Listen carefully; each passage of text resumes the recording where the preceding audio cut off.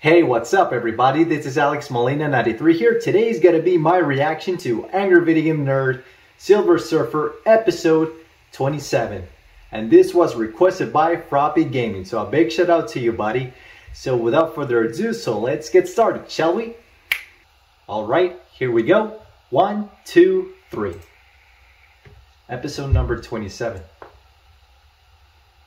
June 5, 2007. Oh my god.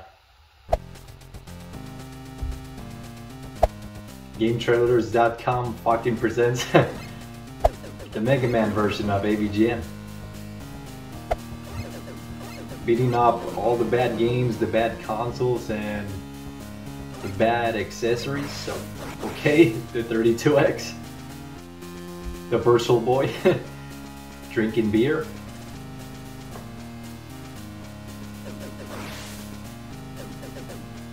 He brings the cool intros for his episodes.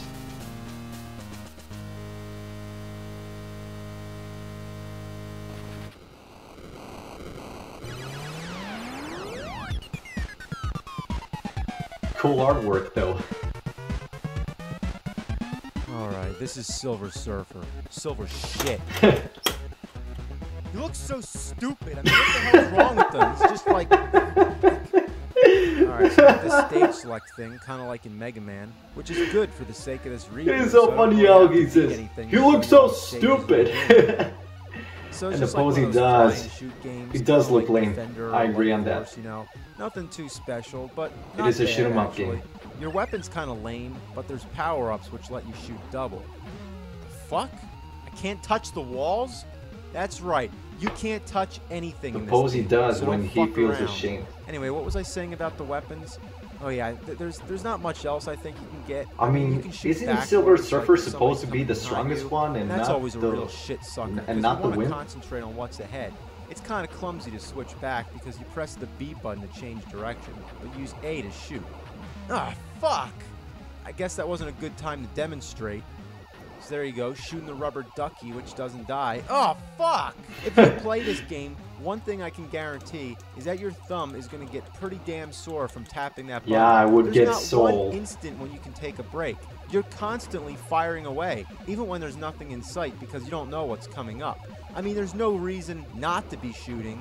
And this wouldn't bother me so fucking much if you could just hold down the button and let it keep shooting. Yeah, but no, I know, right? Of course not. So what you need is a turbo button. Whether it's an NES Advantage or an NES Max, put that other fucking controller away. I used to have some controllers that have the turbo function. Consists of 2 or more sections. I mean, not the NES, but for the GameCube. And we got an overhead view, which is equally as difficult as any of the rest. Actually, I think they're worse, because you don't know what's supposed to be underneath you or blocking you. I'm assuming I can't touch these wooden parts. Uh-oh, now I'm probably fucked. Oh, never mind. I guess I can go through those. Wow. See, the graphics are so unclear as to what you're allowed to touch and what you're not. You don't know what the hazards are.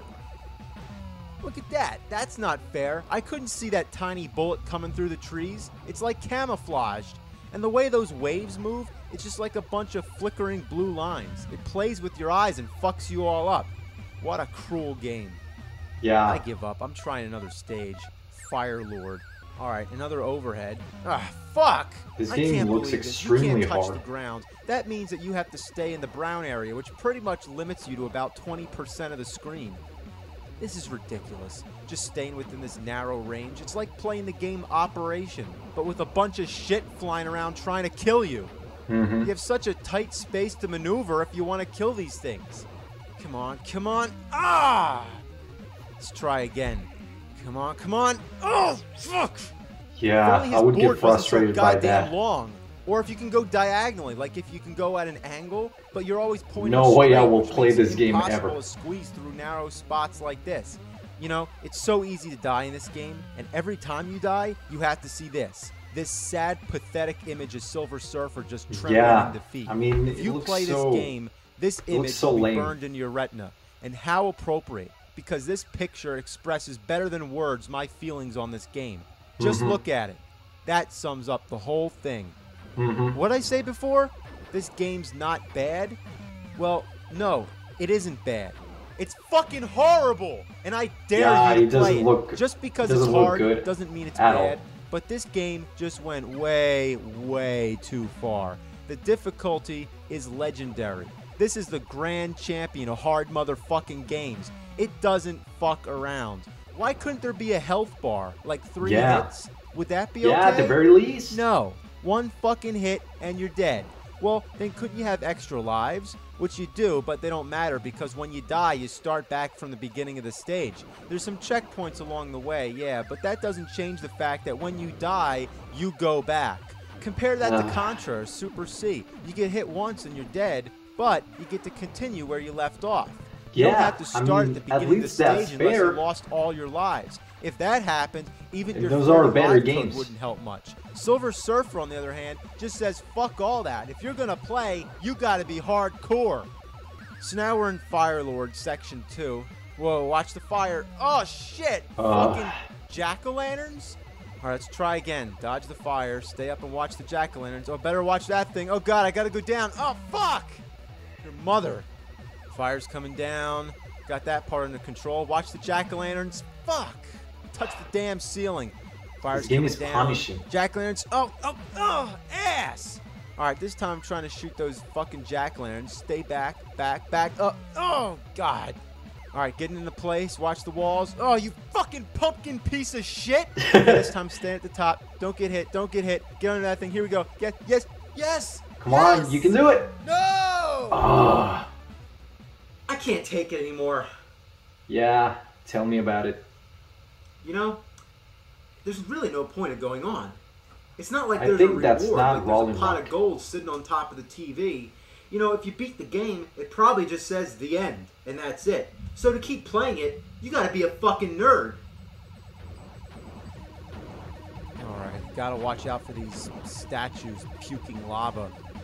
God, another motherfucking pumpkin. There's so many obstacles. You mean why? I can't touch that red pot. Alright, that's where I give up. Let's try another stage. I figure I gotta be able to beat at least one. I would give up right away. Now this is really a bitch. I mean, all these ghouls coming at me. They got bats, jack-o'-lanterns, and now ghosts. It's like another kindergarten Halloween game. They should have just called it whatever. Yeah, it does not look like a Silver Surfer game. Oh my god, so much shit. Here we go. Oh yeah, oh god. And it didn't need to be a Silver Surfer game. You fucking motherfucking pieces of shit. Ugh. God, I hate those gargoyles. Just shit all over. Oh my god. I hate them. I just fucking hate them. Look at this. This pattern is just insane. It's basically just a bunch of lines waving across the screen. And if you go anywhere near those paths, you're dead. Once again, let's try another stage, Possessor. Well, it's not any easier, especially when I'm losing my patience. And look at this. There's so much stuff coming at you. Bullets are flying everywhere. Ugh. Let's pause this. Just look. Look. Any of these areas are dead zones. You have stuff coming at you every which way, which means there's not one safe spot because you need to keep moving forward. So you're in danger's way all the time. You just have to play the shit out of it until you know in advance exactly what's going to happen. Unless you've played this game, you have no idea how hard it is. Let me try to explain it, okay? Imagine if I were to draw a maze on a sheet of paper. I'm asking you to draw a line from the beginning of this maze to the end. You can't run into any dead ends, and you can't touch any of the lines. Now, while you're trying to do this, I'm moving the maze to the left. It would drive you fucking nuts. And if that's a bit too theoretical to accept, then let me explain it this way. Imagine playing Mega Man 2. Imagine you have no health bar. Imagine if you get hit one single fucking time, you're dead. And is that fair? It's challenging, yes. But it's not to say that unless you're a hardcore expert, you're going to take a few hits sooner or later. At least they made a challenge fair. Imagine on top of that, multiply the number of enemies on the screen and give them more hits. Mega Man 2 is a great game. Imagine if you were playing Zelda and you weren't allowed to get hit once or touch any of the walls or blocks. I mean, this game just pukes snot up my ass. I mean, it's like you touch the top of the building, you die. You touch the ceiling, you die. You touch the floor, you die. Oh too far to the right, you die. Too far to the left, you die. You die, you die, you die, die, die, die, die, die, die, die, die. The pokey dust. One last stage. I'm sure it's no exception to the difficulty. Oh my god. You're just trying to avoid this stuff that's coming sideways, and then this gun appears at the top of the screen with no warning and shoots in 3 directions. Instant death. If you try to blast it away as soon as it appears, you just end up getting yourself killed too. Why didn't because you you need a game need to like be this? in the line of fire in order to shoot at it. Sometimes you come to like a blockade of enemies, just a flood of bullets coming down the whole screen. It's just one big dead zone. If you're in that area, you're simply dead. So fuck it. I can't complete a single stage.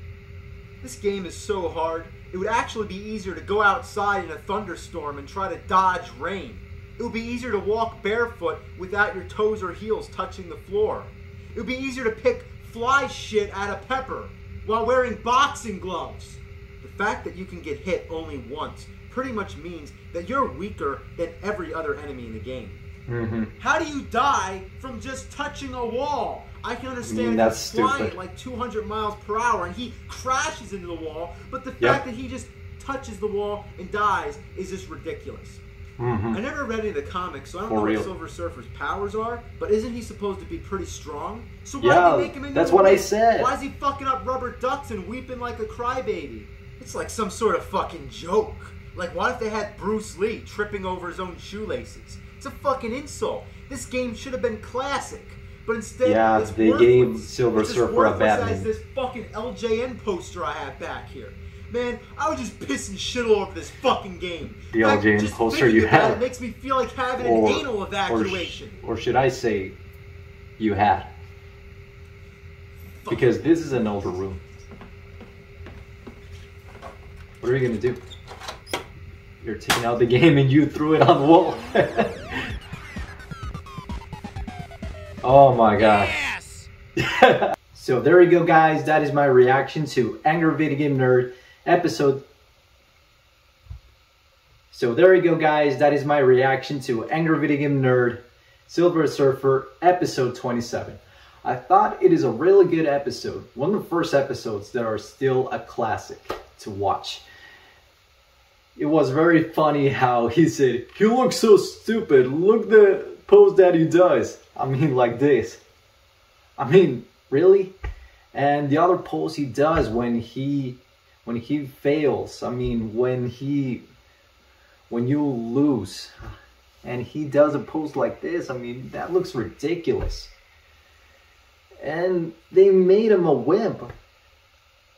I mean, they gave Silver Surfer a bad name. And this is one of the Marvel games that should not be played, that are not worth playing. I mean, we have good Marvel games, but this is not one of them. And I would never play it either. I mean, there has to be a good Silver Surfer game. I mean, Insomniac Games could try, or somebody else, that they can bring Silver Surfer justice. But this, they made him worse. I mean, just getting hit by a wall, that's ridiculous. Just by a simple touch. I mean, what is that? I mean, why? Why they made him like this? But either way, a really good episode, and I hope you guys enjoyed it as well.